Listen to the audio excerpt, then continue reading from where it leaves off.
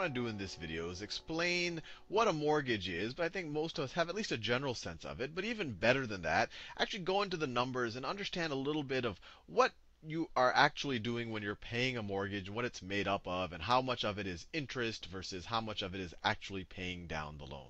So let's just start with a little example. Let's say that there is a house that I like. Let's say that that is the house that I would like to purchase. It has a price tag of, let's say that I need to pay $500,000 to buy that house. This is the seller of the house right here. They have a mustache. That's the seller of the house. I would like to buy it. I would like to buy the house. This is me right here. And I've been able to save up $125,000.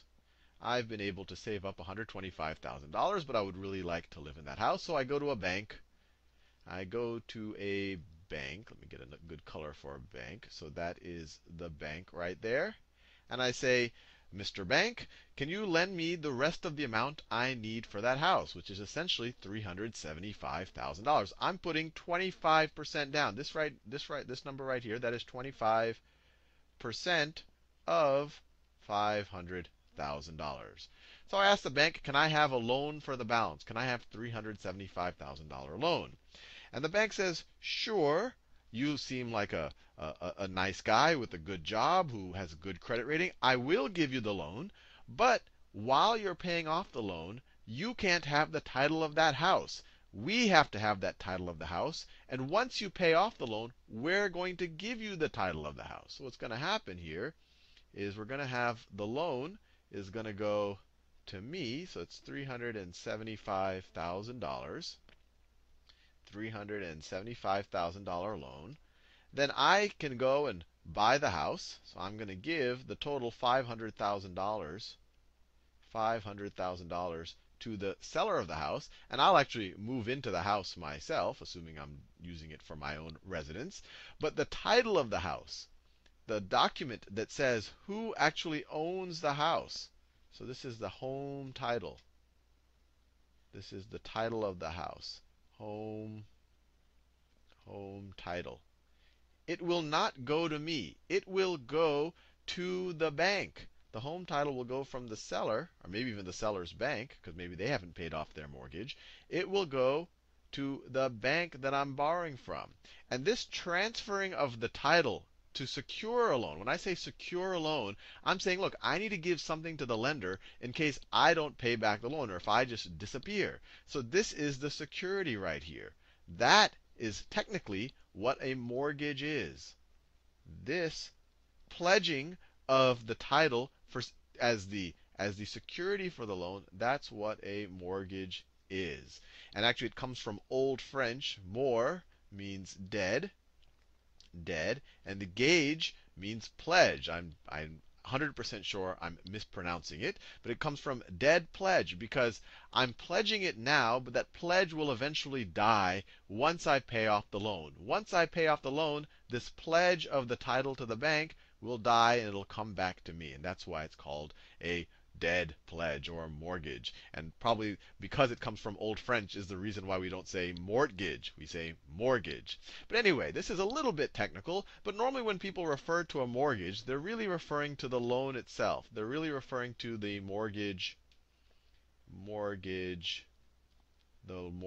loan. And what I want to do in the rest of this video is use a little screenshot from a spreadsheet I made to actually show you the math, or actually show you what your mortgage payment is going to.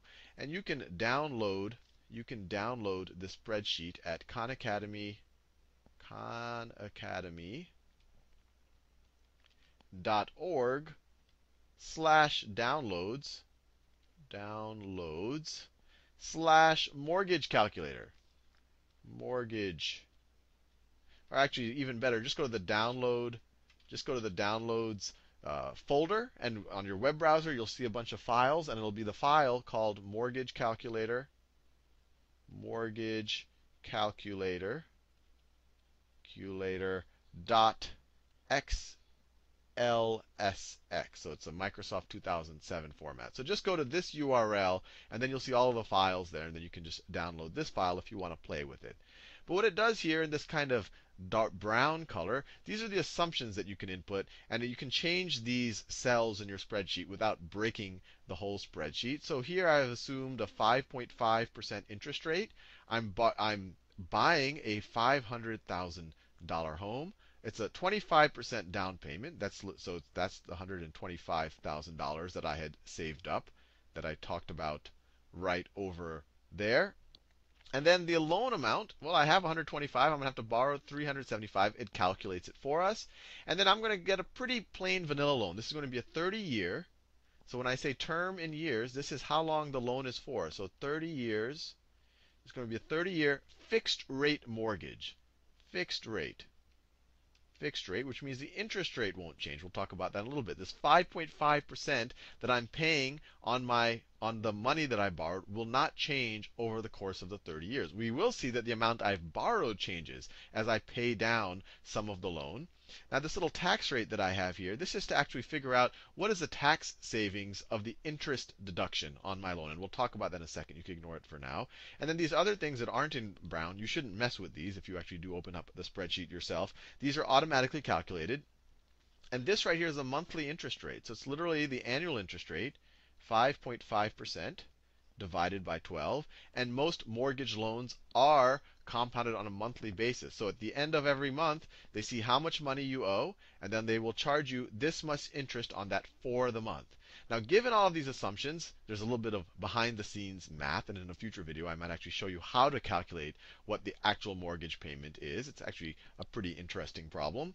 But for a $500,000 loan, well, a $500,000 house, a $375,000 loan over 30 years at a 5.5% interest rate, my mortgage payment is going to be roughly $2,100. Now, right when I bought the house, I want to introduce a little bit of vocabulary, and we've talked about this in some of the other videos. There's an asset in question right here. It's called a house. And we're assuming that it's worth $500,000. We are assuming it's worth $500,000. That is an asset. It's an asset because it gives you future benefit, the future benefiting of being able to live in it. Now, there's a liability against that asset. That's the mortgage loan. That's a $375,000 liability. $375,000 loan or debt. So if this was your balance sheet, if this was all of your assets and this is all of your debt, and if you were essentially to sell the assets and pay off the debt, if you sell the house, you get the title, you could get the money, then you pay it back to the bank. Then, well, actually, it doesn't necessarily go into that order, but I won't get too technical. But if you were to unwind this transaction immediately after doing it, then you have a $500,000 house, you'd pay off your $375,000 in debt, and you would get in your pocket $125,000, which is exactly what your original down payment was. But this is your equity. And the reason why I'm pointing it out now is in this video, I'm not going to assume anything about the house price, whether it goes up or down. We're assuming it's constant, but you could not assume it's constant and play with the spreadsheet a little bit. But I'm introducing this because as we pay down the debt, this number is going to get smaller. So if this number is getting smaller, let's say at some point this is only 300,000, then my equity is going to get bigger. So you can kind of view equity as how much value do you have after you pay off the debt for your house. If you were to sell the house, pay off the debt, what do you have left over for yourself? So this is really kind of this is the real wealth in the house. The owners, this is what you own. Wealth in house, or the actual what the owner has. Now, what I've done here is, well, actually, before I get to the chart, let me actually show you how I calculate the chart. And I do this over the course of 30 years, and it goes by month. So you can imagine that there's actually 360 rows here on the actual spreadsheet, and you'll see that if you go and open it up. But I just want to show you what I did. So on month 0, which I don't show here, you've borrowed $375,000. Now, over the course of that month, they're going to charge you 0.46% interest. Remember, that was 5.5% divided by 12. 0.46% interest on $375,000 is $1,718.75. So I haven't made any mortgage payments yet. So I borrowed $375,000. This much interest essentially got built up on top of that. It got accrued. So now before I pay any of my payments, instead of owing $375,000 at the end of the first month, I owe $376,718. $418. Now, I'm a good guy. I'm not going to default on my mortgage, so I make that first mortgage payment that we calculated right over here. So after I make that payment, then I'm essentially, what's my loan balance after making that payment? Well, this was before making the payment, so you subtract the payment from it. This is my loan balance after the payment. Now this right here, what I put little asterisks here, this is my equity now. So remember, I started with $125,000 of equity. After paying one loan balance, after my first payment, I now have $125,410 in equity. So my equity has gone up by exactly $410. Now you're probably saying, hey, gee, I made a $2,000 payment, roughly a $2,000 payment, and my equity only went up by $410,000. Shouldn't this debt have gone down by $2,000 and my equity have gone up by $2,000? And the answer is no, because you had to pay all of this interest.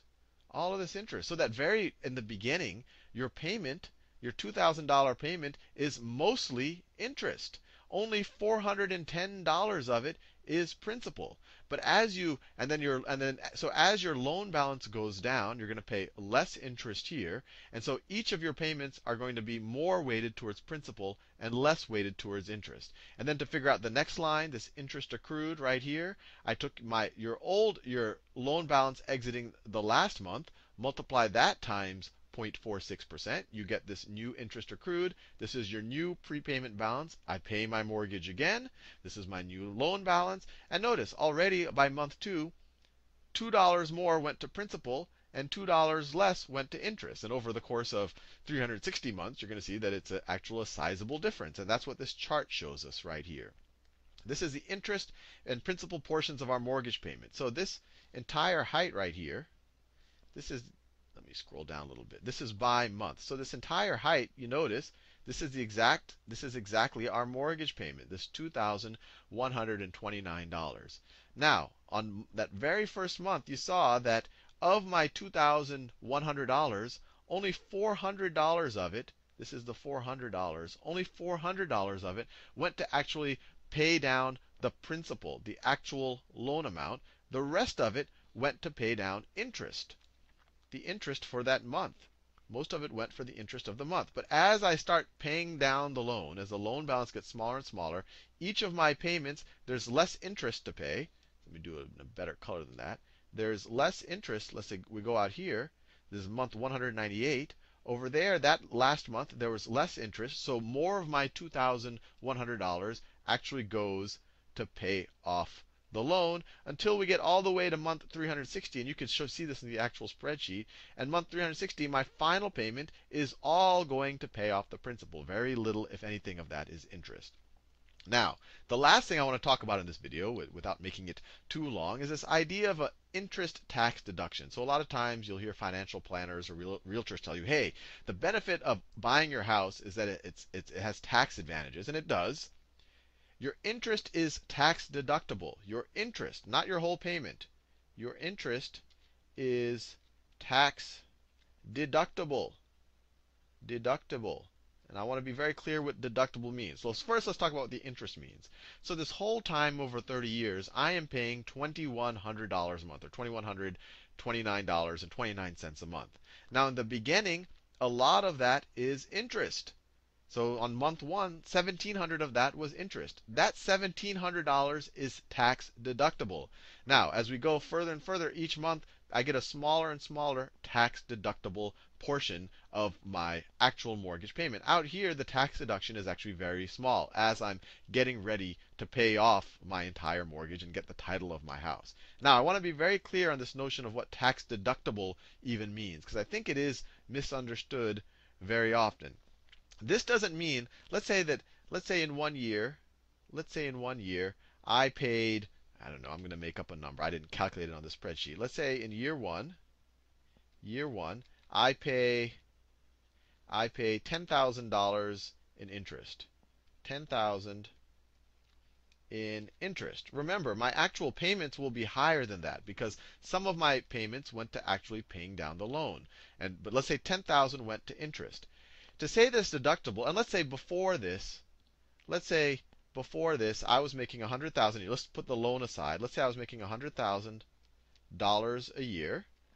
And let's say I was paying roughly 35% on that 100,000. I won't go into the whole tax structure and the different brackets and all of that. Let's say, if I didn't have this mortgage, I would pay 35% taxes, which would be about $35,000 in taxes for that year.